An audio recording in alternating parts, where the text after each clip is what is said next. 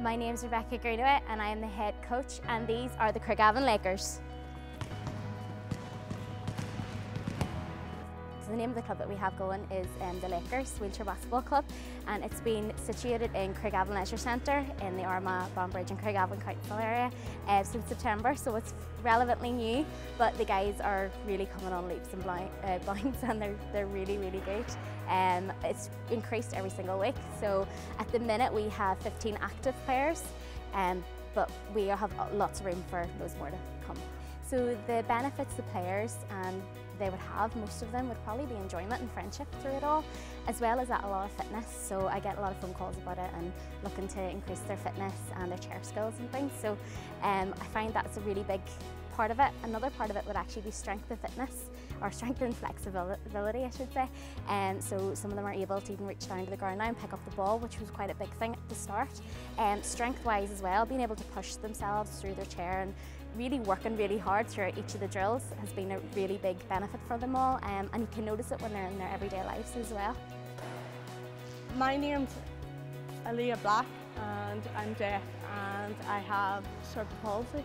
I got involved in wheelchair basketball from my physiotherapist.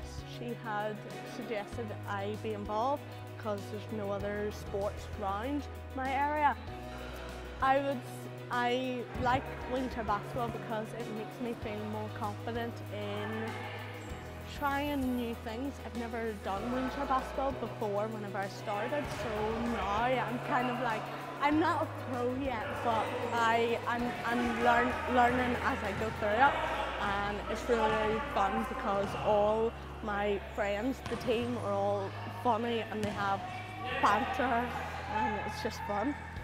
Well, I'm the chairperson of this club. I was elected there a couple of weeks ago, and I'm a wheelchair user myself, but not all our players are wheelchair users. We have a lot of different disabilities,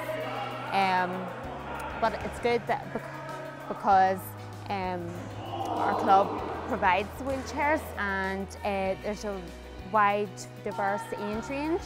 It's for young and old. I got my leg took off 2 years ago, and I was sort of down on it and didn't know what sort of life was going to chuck at me. And then I heard of the basketball team starting up, so I decided to come along and give it a go. I didn't know if it was for me, but since I've come, that's it. I've just took it by the horns and I run with it. And the team are great. They're just up and coming. But we'll get there. Without your support, Craigavon Lakers wouldn't be possible.